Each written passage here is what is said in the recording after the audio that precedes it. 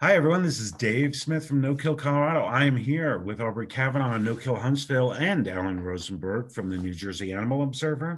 We're talking about reading today. What's in our No Kill library? There's a lot of great stuff out there that I think we all read. There's some kind of standards that I think we've all read, but hopefully we'll get a little variation here. I'm going to mention something first, which is what I use to get somebody excited about No Kill. I never point them to a book because I never know if they're a reader. I know the three of us are readers. I point them to the No Kill Advocacy Center for the publications there because they're short and they're usually very clear. So I pick one depending on the subject we're talking about. If we were talking about the cost of saving lives, I point them to Dollars and Cents, a publication of the No Kill Advocacy Center. If we were talking about, how behavior animals, what are you going to do about behavior animals? Is No Dog Left Behind, another great piece. Or if it's about medical, it's not very exciting, but it's definitive, is The Matrix on the No Kill Advocacy Center, which says these are the treatable types of things that animals come in with. So I use that as one of my bases, but then I do go to books. I'm not going to talk about them. I'm going to let you guys go first. So Aubrie, why don't you tell us some of the books and it doesn't have to just be books, but what's in your no-kill library? Well, first of all, I would agree with you. When I'm first bringing someone to the subject, whether it's an elected official or someone who has no idea what the no-kill movement is about, I use those same booklets available on the No Kill Advocacy Center website because they're short, they're easy to understand, there's some overlap. And that way it brings people in without saying, read this 250-page book and then we'll talk about it when you get done. It's a little bit too much like assigning homework, right? Having said that, though, I do have a library and I didn't bring my whole library with me, but I mean, these are my top 10, okay. Redemption, The Myth of Pet Overpopulation and the No-Kill Revolution in America by Nathan Winograd, published in 2007. Reading this book quite literally changed my life. I mean, I thought I was animal aware before I started reading this book, and just what was in this book, it really put me down a different life path. So that's one. A companion book to that, Irreconcilable Differences, also by Nathan Winograd. It's got a series of short chapters that are on specific subjects that just kind of, it's one step beyond redemption. So that's the next one. I had occasion years ago, the shelter director asked me to write a research paper. She called it a white paper, but a research paper to help her adopt pit bull type dogs. So I had to start doing a lot of research. And at the time, the book I went with was The Pit Bull Placebo by Karen DeLeese. She is the head researcher at the National Canine Research Council who deals with research regarding dog bite fatalities. She's like the woman in the country. And my DeLeese next one, this is Pit Bull, Battle Over an American Icon by Bronwyn Dickey, and she talks about Karen DeLeese. So this one, back in the day, was what was available. But when Bronwyn came out with this book, this is what we call in the legal field, it's a treatise. It is like the book. If you want to learn about issues related to not only to pit bull type dogs, but related to how we view dogs in our society based on who owns them, it's a wonderful history book. On my pit bull theme, we have Galunker by Douglas Anthony Cooper, which is a wonderful children's book that has to do not only with pit bull type dogs, but about perceptions about shelters, how they're run. Next up, and I haven't read this one yet, but I wanted to say something about it. It's a new book by, I don't know if I'm saying it's right, Katja Gunter, The Lives and Deaths of Shelter Animals. This came up recently in conversation on a Facebook group. And I think much like Bronwyn's book, it does also talk about how we view animals based on how we view each other and where those animals come from and who ordinarily owns those animals. Next up, David, you recommended this one to me, No Better Friend. It's a story of a dog that was befriended by some people in a POW camp during World War II. And these people went through terrible, terrible ordeals to try to stay alive. And so did the dog. And I believe that you wrote a blog about it. And it just is it's a testament to the will to live. And because people and dogs have such a strong will to live, as no-kill advocates, we need to do everything we can to help them stay alive. And of course, just because I have one sitting around, is my book, Not Rocket Science, a story of no-kill shelter animal advocacy in Huntsville, Alabama. And I call it a story instead of the story because I know that there are different views on what happened in Huntsville, Alabama. I'd like to think that with my book, what I tried to do was relate it back to redemption and the no-kill equation, which we all promote, and show how we in Huntsville use that no-kill equation to try to change the culture at our local tax-funded animal shelter. That's great. That's a great collection. And I don't think you had to bring in rocket science because it was going to be brought up by two other people on this panel today. Also, the No Better Friend one, I'm really glad you brought that one up. Just because, and I did write a blog, it's on the No Kill movement. Maybe we can add that when we post this video. The whole point of that book in the end for me was, it's a great World War II book. It's a great dog book. There's so many good things about it, about a horrible situation. But the fact is when we say, you know, oh, well, this animal is suffering, so that, you know, when aggressive shelters say, oh, you know, we killed him because, you know, this animal is suffering, you look at what this animal and these people went through, and they did not want to die. They wanted to keep going. That was the power of that book. I just adore that book. And it's not about animal sheltering. That's kind of why I like it, because it came in. It was the person writing it had no idea what the no-kill movement was or what we talk about in sheltering, and it fit perfectly. I just love it. Alan, what's in your library?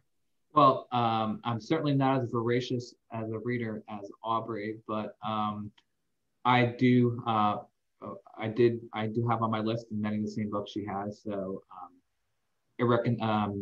Redemption is the Bible for no-kill, in my opinion. Changed my life, transformed me from a volunteer to regressive shelter, ultimately into a no-kill advocate.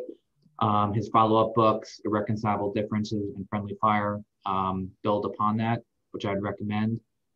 He also has a book called Welcome Home, if you're more interested in more broad animal rights. It's a really interesting book. It's somewhat theoretical, but really kind of answers a lot of questions I've wondered about from a philosophical point of view. Of course, Aubrey's book, if you want to do no-kill advocacy.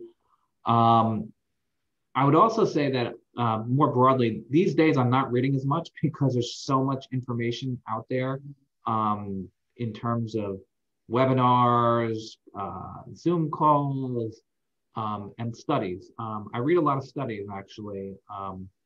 Nathan Winograd often points me to the really good ones, and I'd recommend you following his page. You know, he's had some really interesting ones, for example, about cats coming into shelters that are deemed feral, and then when they socialize them, guess what? Most of them aren't feral.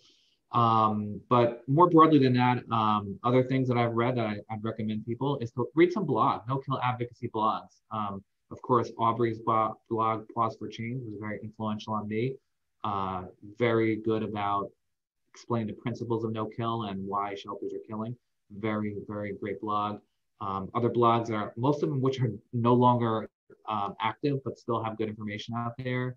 A blog called Yes Biscuit, which was a really sarcastic, but to the point, no-kill blog that was written for several years. Brent Tollner's old blog, No-Kill, Casey Dog blog, was really good in terms of talking about things like length of stay, which was really influential on me and helping me get on thinking about how shelters should operate. Wisconsin Watchdog with our friend Kathy Pawlowski was a really interesting blog. No longer active, but really to the point in terms of no-kill issues, very well written. So I think those are the things I more broadly read. But in terms of books, definitely the Nathan Winograd books. If you're going to read one, Redemption, because that's really the Bible of no-kill. Yeah, I can't disagree with that. I think we all three of us, Redemption was our kind of entry into at least what we're doing today. For me, it was a decade ago. That is the book. When I do recommend that to people, we have changed. There's been a wild success in the 10 years since that book has been written. So I always let them know that. I'm like, you're going to see that, but you're also going to say, like, well, wait a minute, it's not that bad. I'm like, well, it is pretty bad. But the fact is that book changed what's going on. These conversations that we're having right now were not happening 10 years ago. In addition to that, Alan didn't mention himself, the New Jersey Animal Observer is a great Facebook, was it timeline to follow. I mean, I read obviously, and that is Alan. He writes all those. It is great when it's really localized, but it's great to understand the things that you come up with to actually show how you look at shelters, how you look at data, and how that helps you understand what's going on there. And Aubrie, obviously your blog, I read all the time. Go to Pause for Change. Read way back, because what I like about yours, Aubrie, is I started reading it longer ago, and I remember things when I'm talking to someone. I'm like, wait a minute, Aubrie wrote about that. I don't even have to write about that. I just get to say, read this. So yeah, look at Pause for Change and look in the history. There's some beautiful things out there. There's another book I'm going to mention, but I always mention it with a cautionary tale. I do not agree with the conclusion of this book, but I do like the research, and I have a much different conclusion than the author. And it's Dog Merchants, which I think it's a really good book, 3/4 of the way, maybe 80% of the way there. And then the ending, we come to completely different conclusions. I absolutely disagree with where she went, but her research is excellent. I don't remember the author. But Dog Merchants is really a good book to understand the sales industry of pets. The research is fantastic.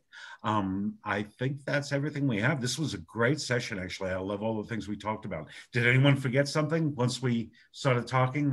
Dog Merchants is by Kim Cavan, and I agree with you, David. And you know, Kim and I are in fairly regular contact. I have a lot of respect for the research that she did for that book. When she got toward the end, she kind of lost me a little bit, but you know what, we don't have to agree on everything. And it is a very good look into the monetary aspects. And I know that you mentioned Alan's Facebook page, but his blog is the New Jersey Animal Observer. He's got some great stuff on there. And I'm just going to say, Alan's our numbers guy. I mean, I don't know anybody who's better with numbers in my life, whether it has to do with work, advocacy, or whatever, that's a better numbers guy than Alan. And he does relate what's happening in other parts of the country. Like he recently did some blogs related to Lake County, Florida, and how they used the no-kill equation to completely change how the shelter operated overnight. So he's got a more wide coverage than just New Jersey. And I had forgotten before you showed it, Alan, Nathan's book called Welcome Home. I actually did a blog on that one too, because it's a really good look into what Peter really wants. And it's really kind of scary. So on Pause for Change, you can look for my blog on Welcome Home. There's just so much stuff out there that, Alan, I agree with you. Sometimes it's like drinking from a fire hose, even for those of us that have been doing this for 15 years, because there's just so much out there and it's coming at you so fast, not just in terms of books, but you know, blogs, websites, webinars, Zoom chats. It's just a lot of stuff. But starting with those No-Kill Advocacy Center booklets, David, and then going to, we all agree that Redemption is the book that got us on a certain path. So I do always recommend that. Maybe a little bit like doing homework, but you know what? I think reading it has changed the lives of many people. And for that, I genuinely thank Nathan Winograd.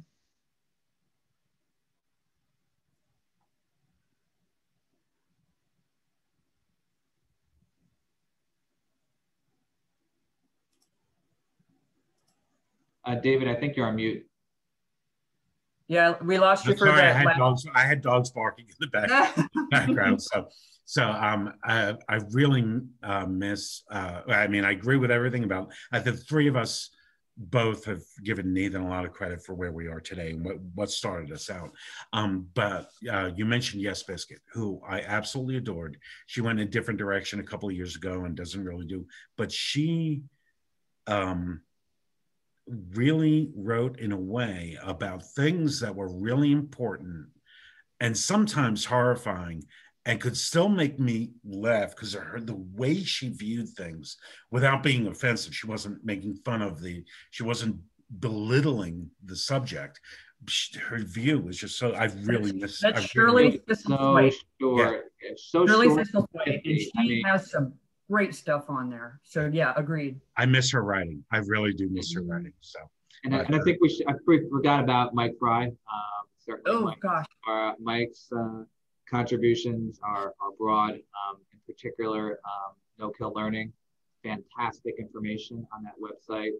And also, if you've ever had a chance to read some of his consulting reports at Lane County, really good stuff, like spot on stuff I have not seen written before by any other consultant. So if you can ever get your hands on some of I've never read those. That's interesting. Really, I've never read. They're actually, I got one of them linked in my blog on Lake County, but I have all the reports. So if anyone wants them, just email njanimalobserver@gmail.com. I need to throw one more out there just because you mentioned it. I got to give a shout out to Brent Tollner, who now is the National Programs Director for the Best Friends Animal Society. Brent wrote under KC Dog Blog. He wrote a blog years ago about why it is that we should oppose mandatory spay and neuter. And even though that blog is years old, I must share it once a month because it really breaks down why it is that promoting high volume, low cost spay and neuter is great, but trying to make it mandatory is a terrible idea. So KC Dog Blog for sure. I'm going to cut us off after this, but I have one more because I forgot about it. It's the one that I share over and over again is Douglas Anthony Cooper from the HuffPost, where he actually took on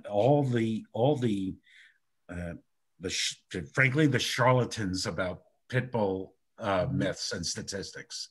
And I absolutely love that article. I wish I remember the name of it right now. It's called I think it's called something like The Charlatan Behind the Pit Bull Myth, something like that. Anyway, Douglas Anthony Cooper, that one article from Huffington Post, you can look it up that way. And I post that probably once a month for the last 5 years. Anyway, we have to go way over time. This wound up being a much longer conversation than I expected. Thanks for being here. I'm Davyd Smith with No Kill Colorado, here with Alan Rosenberg from the New Jersey Animal Observer, Aubrie Kavanaugh from No Kill Huntsville. This is No Kill Emotion. Thanks, and we'll see you next week.